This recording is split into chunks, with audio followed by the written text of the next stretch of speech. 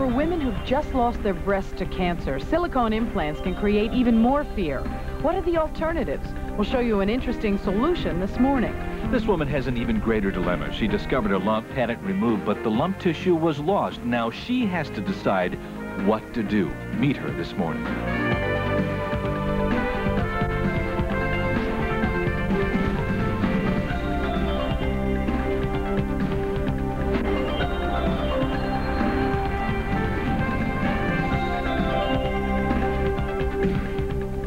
It is a heavy weather day as we come to you live from City Line Avenue on this Friday morning. I'm Elizabeth Starr. As we start the broadcast, we want you to know that the National Weather Service has issued severe thunderstorm warnings for western Burlington County, and they are in effect until 10:45 this morning. Of course, stay tuned to Channel 6 because AccuWeather and Dave Frankel will have the latest for you as this storm passes through our area. Again, severe thunderstorm warnings till 10:45 in western Burlington County. I'll see you later on in the broadcast with the discussion of an alternative, a true alternative to breast reconstruction using silicone inside your body. But first, here's Wally. Good morning, Wally. Morning, Liz. Hi, everybody. Thanks for joining us this morning. I guess you could say that it's kind of rainy weather in Judy Page's life because of something that happened to her that she didn't want to happen to her at all. It started last February 19th when, Judy, who had felt the lump first? Did you feel it? I felt it first.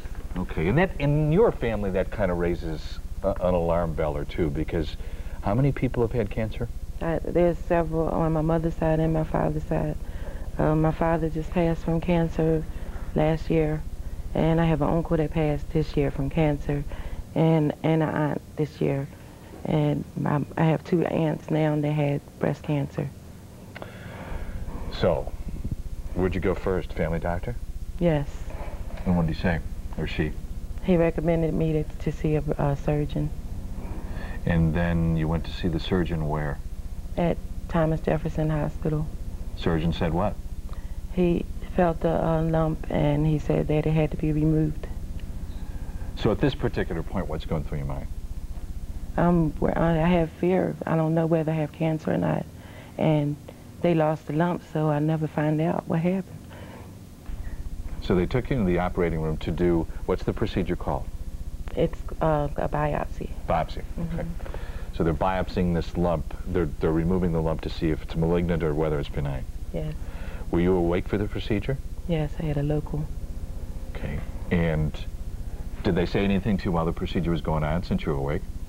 They were trying to relax me a little bit, and then they were talking to each other about what they were going to do that evening or whatever. How long did it take? I'm not sure, about 20 minutes to a half an hour. When did they tell you you would find out the results of the biopsy? They told me in a few days. So a few days goes by and you call what, your family doctor or? No, I called the breast surgeon's office and they told me they didn't have the results back yet.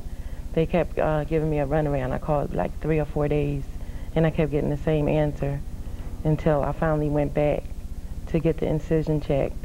And they told me they had a problem with the pathology report. And they said one that would never be resolved. That's all they told you? Yes. So how did you find out that they lost the tissue? I got a call from the surgical center a couple weeks later. She said she was calling to see how I was doing and that they normally check on patients that do go through the surgical center a couple weeks later. And I asked her about my pathology report. She said that it was never made to the pathology lab. The lump never made it. So they lost the lump somewhere between the surgical suite and the pathology lab? Yes. Now when you got off the phone from that phone call, what did you do? Well, I panicked because I didn't know what to do. And actually, I still don't know what to do. I called my primary physician, and he asked me did I want to see get a second opinion, or maybe they could do something. And so I went to another surgeon at Jefferson Hospital, and he said there's really nothing they could do. Without the lump? Right, because the whole tissue was gone. What are your choices? Actually, I really don't have any choices that I know of. I mean, I could take radiation, but that's a lot to go through without knowing whether I have it or I don't have it, or I can have a breast removed, and that's major. might not have to have that happen at all. Right. What do you think you're going to do? I don't know. I'm not sure. A couple of things. First of all, let's acknowledge that Jefferson acknowledges that they lost the lump. There's no debate about that. They have given us a statement. We'll give it to you in a couple of minutes, but there's no debate about the fact that the lump is lost. Second of all, let's meet Steve Scheller. He's a malpractice attorney, and he comes to what? Court to say what? Well, the main claim here relates to what Jefferson did in terms of what Mrs. Page now has to go through. I mean, she's in this terrible position of playing Russian roulette with her life. I mean, she has this history of breast cancer in her family. There was a lump or a bullet in her, and she doesn't know whether it's cancerous or not, and she will never know unless she develops cancer, and that would be terrible. And that's what she must face now. There are many people in the medical profession, though, who say that it's attorneys such as yourself who are driving up the cost of health care in America.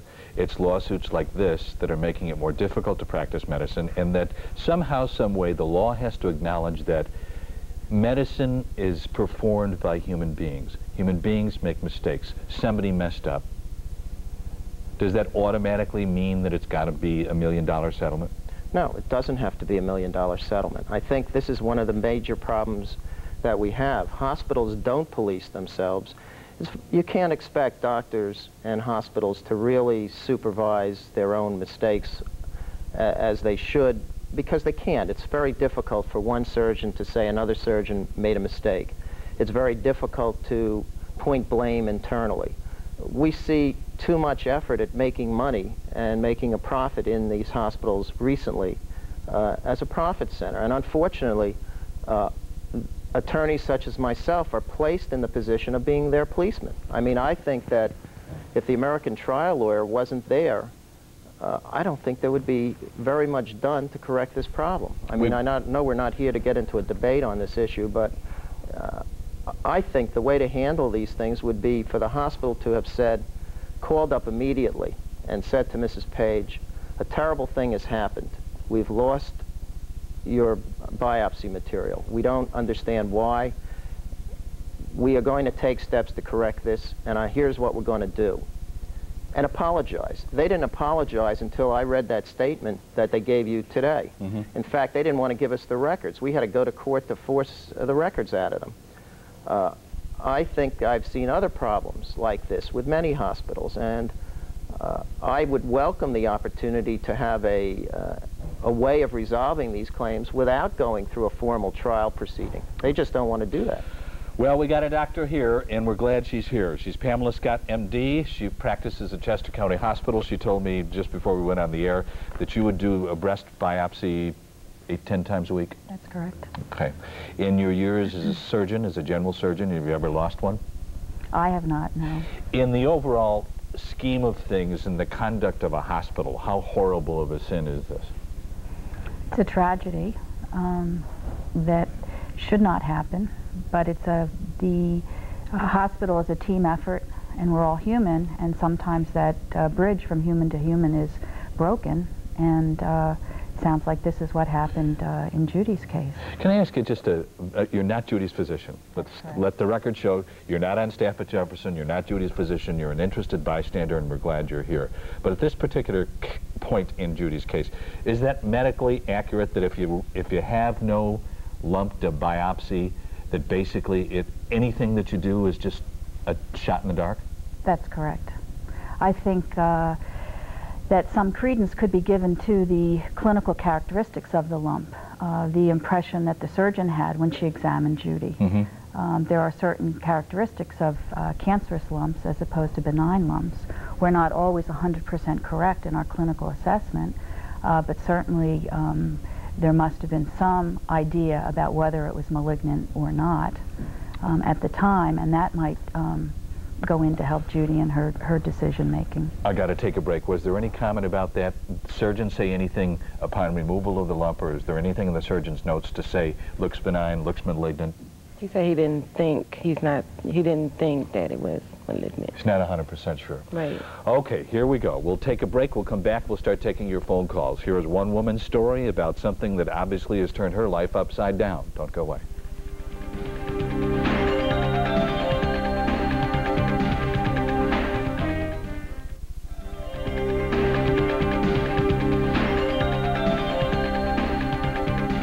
Welcome back to AM Philadelphia. First, the weather, which is of primary concern this morning. The National Weather Service has issued a severe thunderstorm and flash flood warning for eastern Camden County.